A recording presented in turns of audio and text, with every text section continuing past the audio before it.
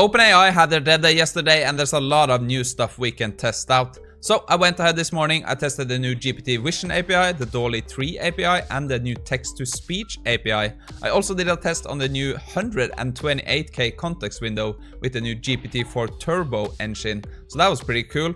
And some other stuff, but now let's just get started. Okay, so if you didn't watch the dev day from OpenAI yesterday, we got a lot of new features and some pretty exciting ones too. You can see we have now a GPT-4 Turbo with a 128K context window. Very excited about that. We got lower prices, always good. We got a new assistance API, a GPT-4 Turbo with Vision API. Pretty excited about that, I gotta say. Probably the highlight for me. We have a Dall-E 3 API and more. So let's just get into some stuff here. A GPT-4 Turbo with 128K context. So that is pretty cool, something I have been waiting for a long time. So we can now fit up to 300 pages of text in a single prompt. And it's gonna be faster and even cheaper. So that is kind of having the cake and eating it too, so pretty cool. We got some function calling updates.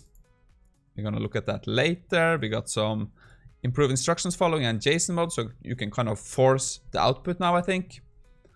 We got an updated GPT-4 3.5 Turbo. I think we're gonna look at this later. And here's kind of the new Assistant API, Retrieval and Code Interpreter. This is also gonna be covered in another video, just some quick things here. We can kind of now run the Code Interpreter through the API. And we can do Retrieval and previous function calling. So very excited about that. That's gonna be a deep dive. I think that's gonna be a single video, I think, later.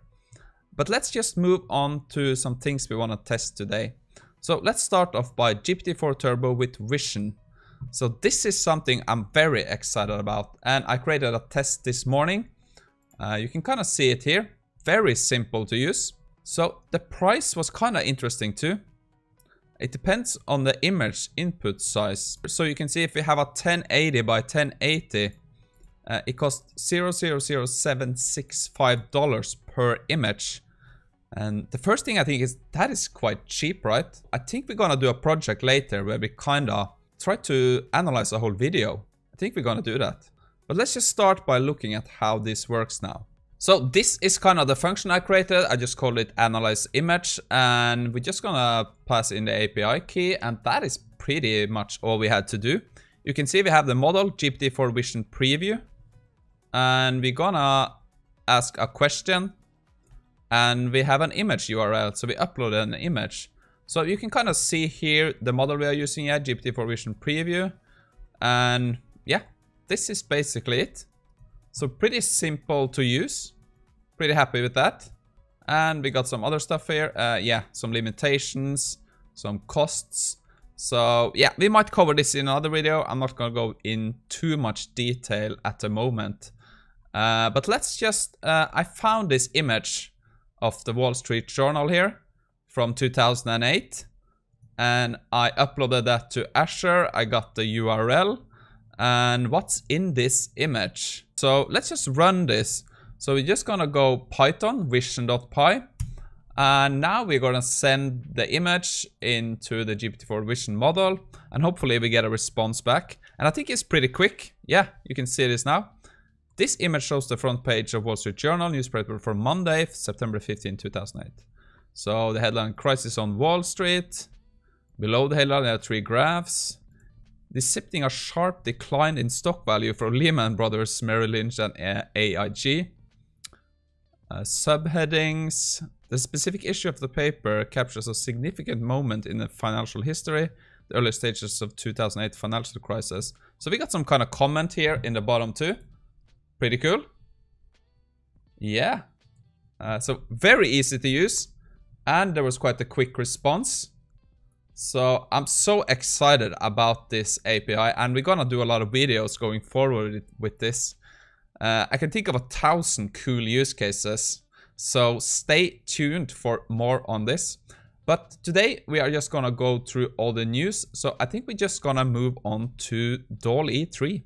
I think this was pretty much expected that we got an API for Dall-E 3. You can see we kind of had to pay 4 cents, I think, per image generated. And again, it's very easy to set up.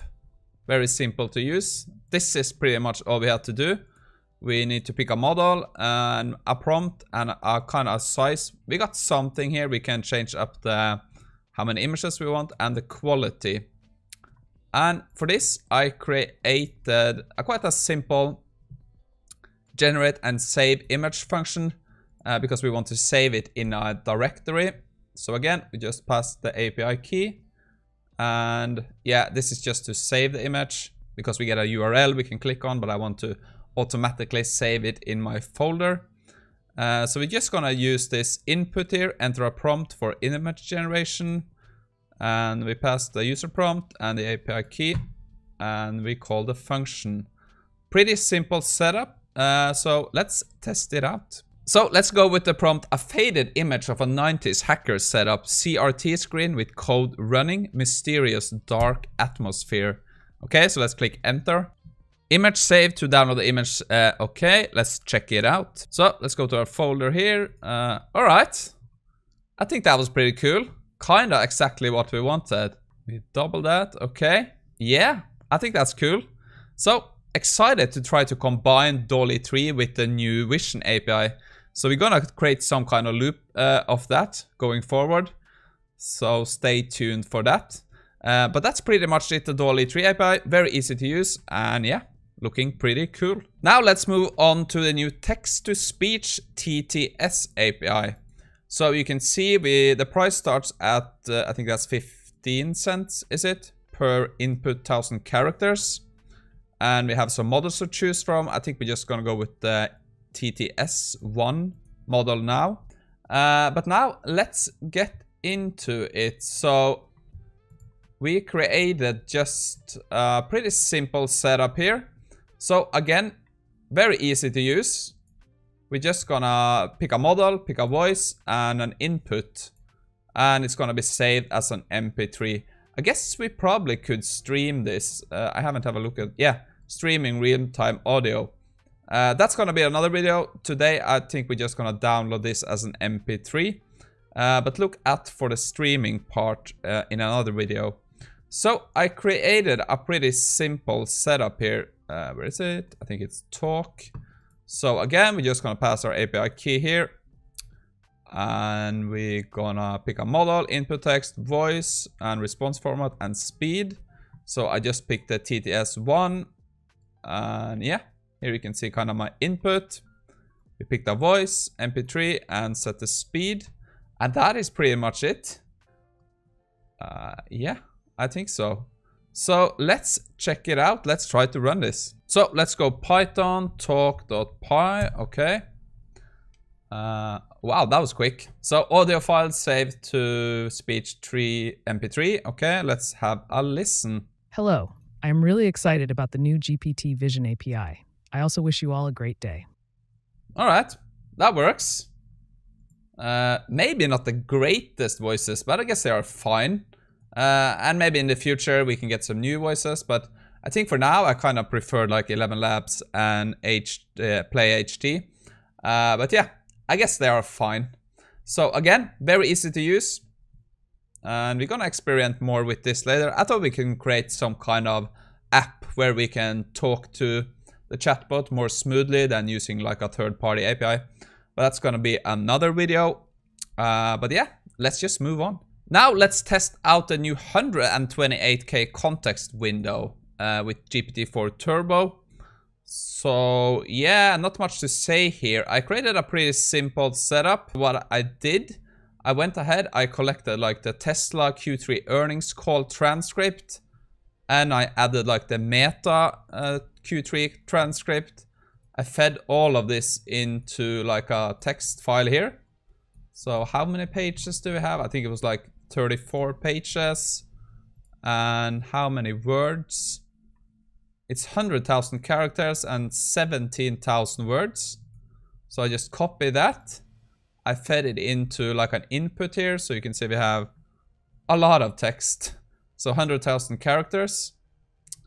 And I created this prompt. So make a summary of the Tesla earnings call and the meta earnings call from the following text. So we're just gonna pass the input here into this prompt. It's not that one, sorry, it's this one.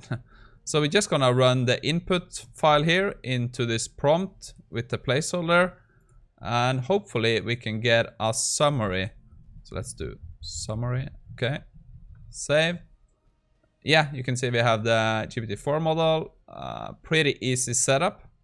We pass the API key again.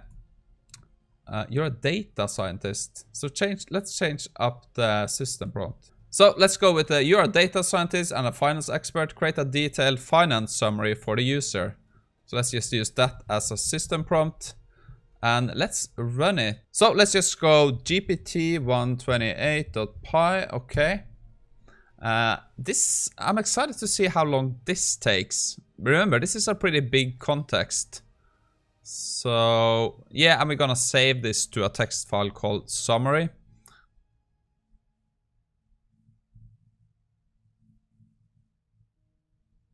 Okay, so that was not too bad. I would say that was about 15-20 seconds. Yeah, looking good. So we have a summary, Tesla earnings call summary.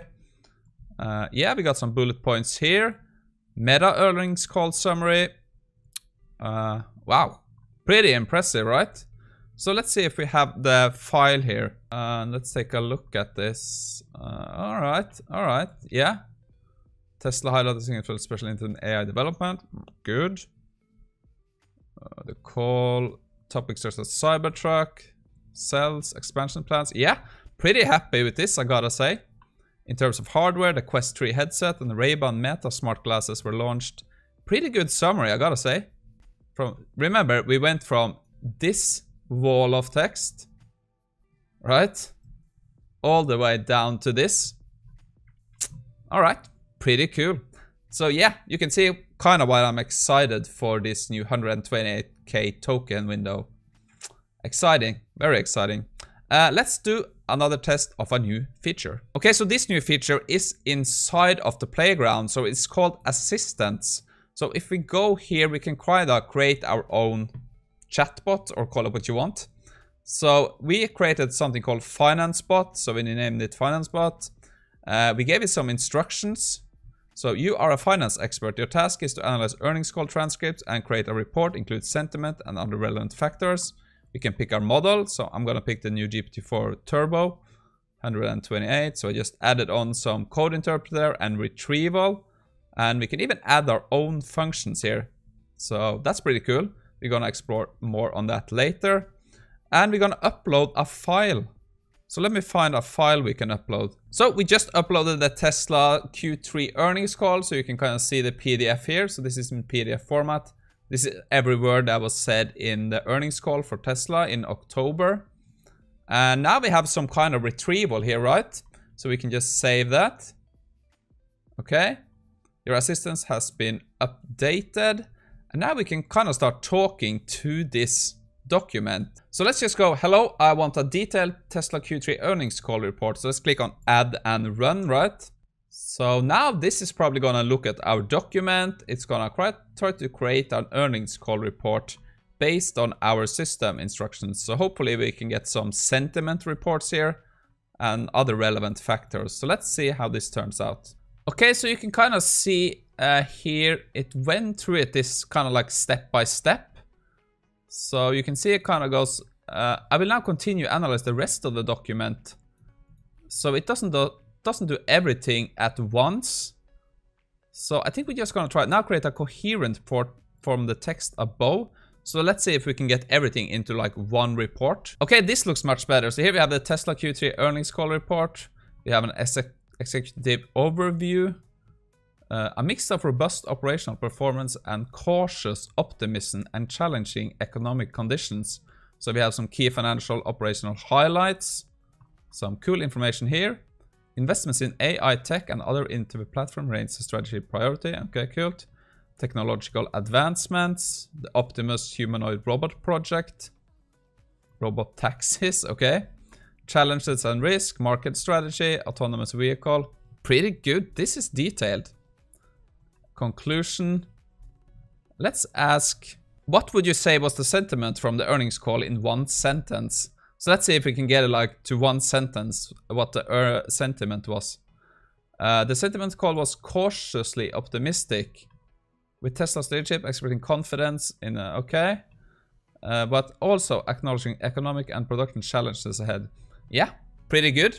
So I think this was pretty neat, to be honest. It's quite easy to set up. Took me like 2 minutes to set up. And yeah, you can see here, kind of good results. I was pretty happy with this, and I'm kind of excited to explore this more. I think that's gonna be it for my coverage of the OpenAI DevDay so far. We got a few other things we didn't look at here. So we have some fine-tuning things we can look at, custom models. I'm kind of interested in GPT-4 fine-tuning, but that, of course, is gonna be another video. Yeah, the prices, we didn't go into too much detail, but it's cheaper. So we have higher rate limits, that's good. Copyright shield. Also excited for the new Whisper model. We're gonna be testing out that soon too. Yeah, but I think that's what's pretty much it. Kind of exciting stuff. Really looking forward to exploring the GPT-4 Vision API more.